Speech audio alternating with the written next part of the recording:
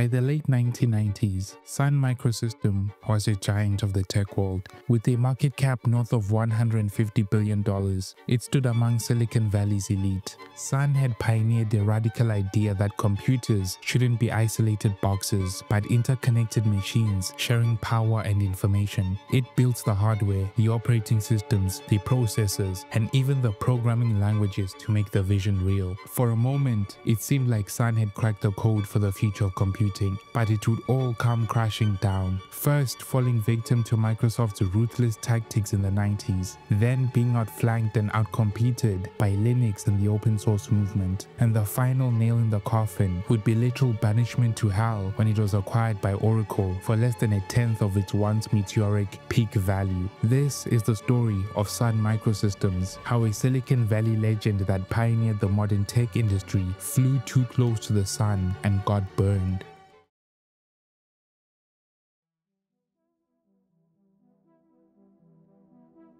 If you want to understand the story of Sun Microsystems, you have to start with one man, Andreas Berchtesgaden. After studying at the University of Technology in Munich, Andreas earned a scholarship to Stanford University in the late 1970s. There, he would find himself surrounded by the growing personal computer revolution and noticed a gap in the industry. At the time, workstations for engineers and scientists were incredibly expensive, and the cheaper ones were far too underpowered to be used in highly technical fields. Andreas decided to build something to address this gap in the market. While studying at Stanford, he designed a powerful networked workstation based on off-the-shelf components, but with the speed and capability of a much more expensive machine. Around this time, Andreas also worked as a consultant for Xerox's legendary Palo Alto Research Center, the birthplace of the graphical user interface, Ethernet networking, and laser printing. He saw firsthand how powerful networked computing could be if machines were not isolated, but instead connected, sharing resources seamlessly. Since Xerox had no plans to commercialize the inventions at SPARC, Andreas decided that he would design his own version of a powerful networked computer that would empower scientists, engineers, and researchers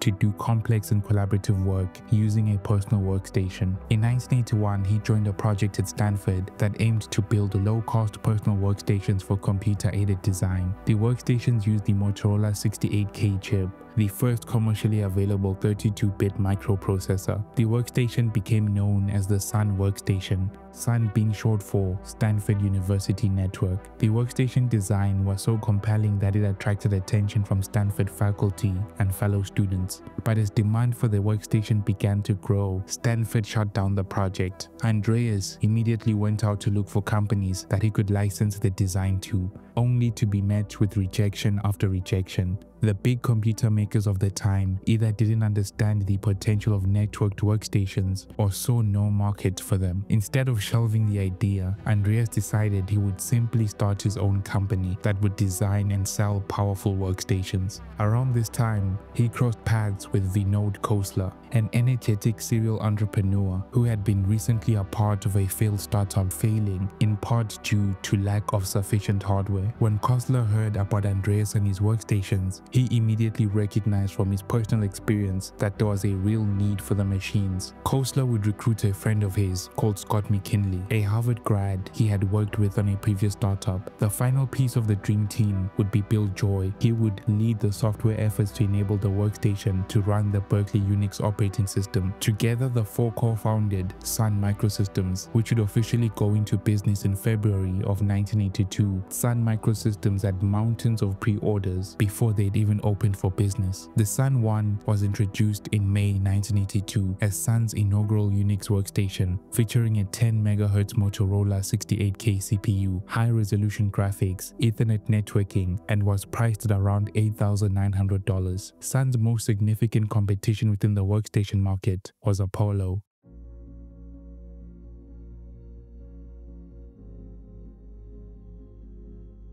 Apollo had the head start. Founded in 1980, their machines were loved by CAD engineers, had gorgeous graphics, and came wrapped in a polished, integrated software environment. Apollo had proprietary hardware, proprietary operating system, and proprietary networking. Everything was locked down, which meant if you bought an Apollo, you were living in Apollo's world, and only Apollo's world. Sun's approach was quite the opposite. Sun's workstation ran Unix, used industry standard networking like Ethernet, and came with NFS, so sharing files across machines felt like magic. Instead of locking customers into one ecosystem, Sun embraced the idea that its workstations should play nice with everyone else's gear. Apollo, meanwhile, doubled down on its walled garden approach. For a while, it worked. They had the bigger market share through the mid-80s, but Sun kept hammering away. Faster processors, better networking, more competitive prices. By the late 80s, Sun's workstations were setting performance benchmarks, and Apollo's once cutting-edge proprietary operating system was starting to feel like a prison. Then came the knockout blows. The workstation market shifted toward unique standards, open networking, and interoperability, all of which Sun had built into its DNA from day one. Apollo scrambled to adapt, even rolling out its own Unix variant, but by then the tide had turned. Sun was the Unix workstation king. Apollo's growth stalled, and in 1989, Hewlett-Packard bought Apollo outright, later shutting it down, leaving Sun as the victor in the workstation wars of the 80s. Sun's remarkable rise was shown in its financial success. It became profitable months after it was started. In its first year of business in 1982, it generated over $8 million in revenue. By 1984, only 2 years in, Sun hit $39 million in revenue.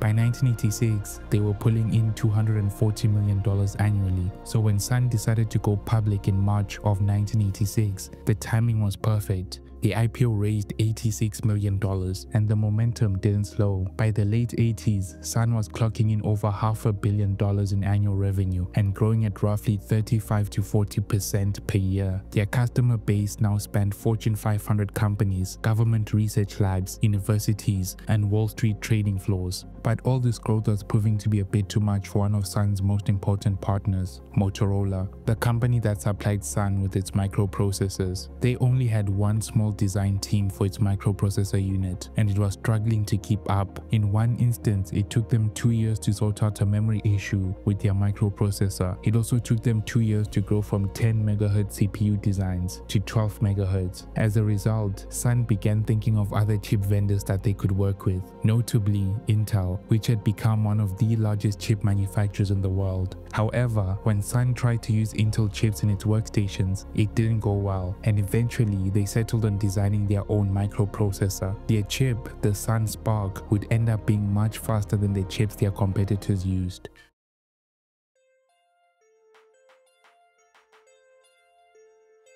By the late 1980s, Sun Microsystems had conquered the Unix workstation market, but their ambitions were way bigger than just selling high-end engineering boxes. Sun's executives, especially Scott McNealy and Bill Joy, had their eyes on something much bolder, taking Unix beyond workstations and into the broader personal computer market. But there was a problem. Unix was a mess. Since the birth of Unix at Bell Labs in the 1970s, Unix had been forked multiple times, creating a chaotic family tree. at&t Systems V branch was one lineage, while the University of California at Berkeley's BSD branch was another, and dozens of hardware vendors had hacked together their own versions. IBM, HP, DEC, Apollo, everyone was building their own flavor of Unix, and they weren't exactly compatible. Sun saw this fragmentation as the enemy of growth. If Unix was even going to challenge Microsoft in the broader PC world, it needed a single unified standard, and who better to help than at&t, the original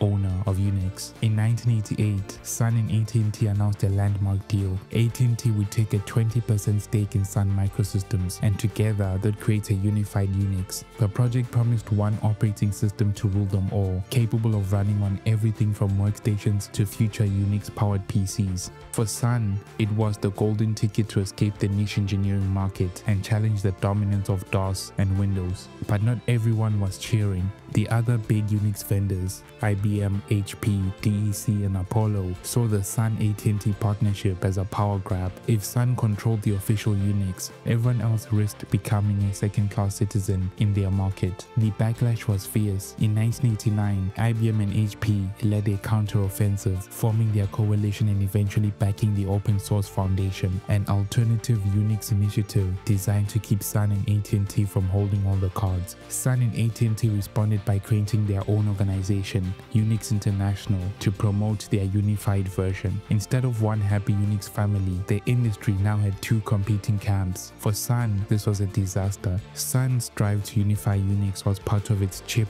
master plan. Sun wanted to marry its new Unix with its upcoming SPARC microprocessor strategy, creating a vertically integrated ecosystem from chip to OS. But the Unix wars scared off potential partners, split the developer community, and slowed adoption outside of Sun's existing customer base. Instead of a smooth expansion into the PC mass market, Sun found itself locked in a cold war with the rest of the Unix world. The division created the perfect opening for the boogeyman of 90s tech, Bill Gates.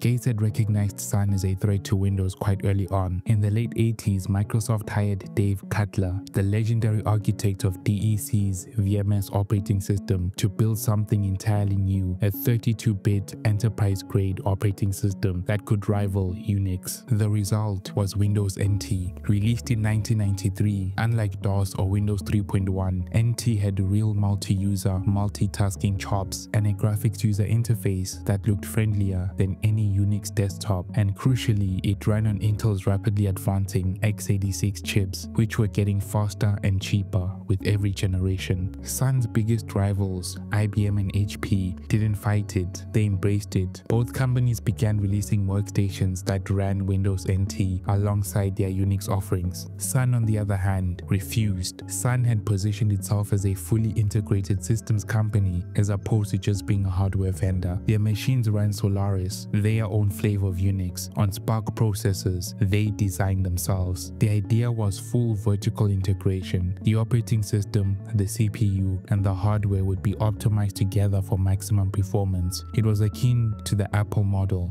but for high-end workstations. To Sun, adopting Windows NT would have been like inviting a fox into the henhouse. But as the 1990s rolled on, the ground began to shift. Intel's processors were getting fast enough to challenge Sun's SPARC chip. At the same time, Microsoft kept improving NT, making it more stable, more scalable, and more appealing. And then came Windows 95, bringing a unified Windows ecosystem from the desktop to high-end workstations. Linux also appeared as a competitor. In the mid-1990s, Linux was still a scrappy hobbyist operating system. It wasn't polished, it wasn't officially supported by any big company, and it wasn't something Fortune 500 CTOs were betting their infrastructure on. But it had two things going for it that terrified Sun's long-term strategy. It was free and it was open source. For Sun, this was a nightmare scenario. Linux took the Unix heritage, stripped away the vendor lock-in, and ran on cheaper Intel hardware. By the late 90s, companies like Red Hat were packaging Linux into enterprise-ready distributions. Suddenly, you could get a Unix-like operating system without paying Sun a dime, and you could run it on a $3,000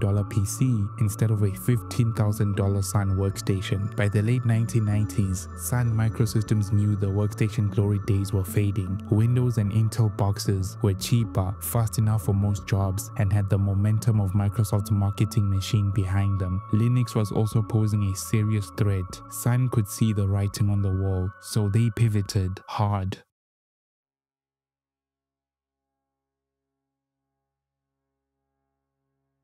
Sun decided to move up the value chain into the server business. Their fully integrated approach to workstations translated well into the server business. A strength of Sun's Solaris operating system was its symmetric multiprocessing capabilities, which allowed for the addition of 100 SPARC processors to the system with minimal latency. Windows and Intel servers were limited to just 4 to 8 processors per system. From 1998 to 2000, the internet exploded, and every startup from pets.com to Yahoo needed servers, lots of them, and not just any servers. They wanted the kind that could stay online 24/7 without crashing under the weight of millions of page requests. Sun's hardware became the default choice for serious web infrastructure. The money started to pour in. In 2000, Sun hit $18 billion in annual revenue and $2 billion in profit. They were spearheading the dream of an always-on, connected world, and for a brief, shining moment, it looked like they might own the future of the technology technology world. But then the dot-com bubble popped. Sun's biggest customers, internet startups, started going bankrupt by the hundreds. Demands for high-end servers evaporated almost overnight. Sun's revenue plummeted, and those billion-dollar profits flipped into massive losses. And just as they were struggling to recover, another threat was maturing: Linux servers on community hardware. The same pitch that hurt them in workstations, cheap, fast Intel processors running an open-source operating system, was now eating into their lucrative server business. Enterprises that once bought $500,000 Sun servers could now get racks of Linux boxes for a fraction of the cost.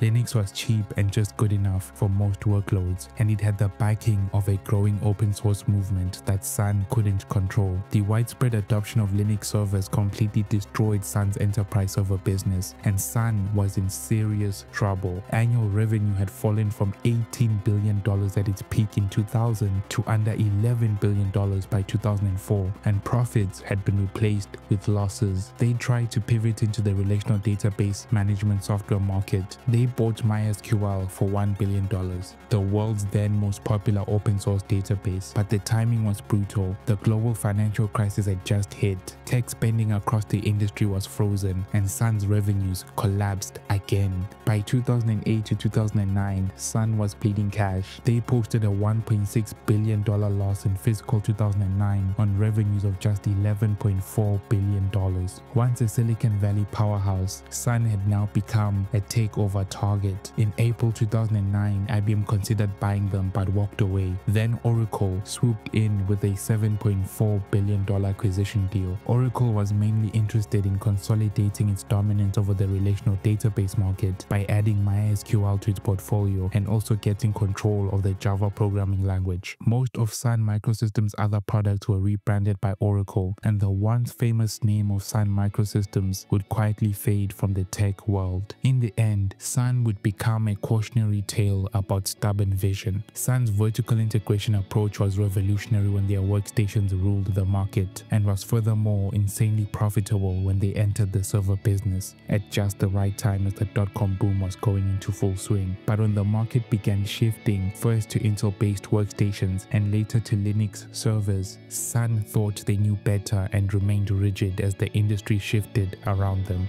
Eventually they'd be caught out by these shifts, having to pivot into new businesses, until eventually they had no more tricks up their sleeve and they would be banished to the hell that is Oracle ownership. Thank you for watching.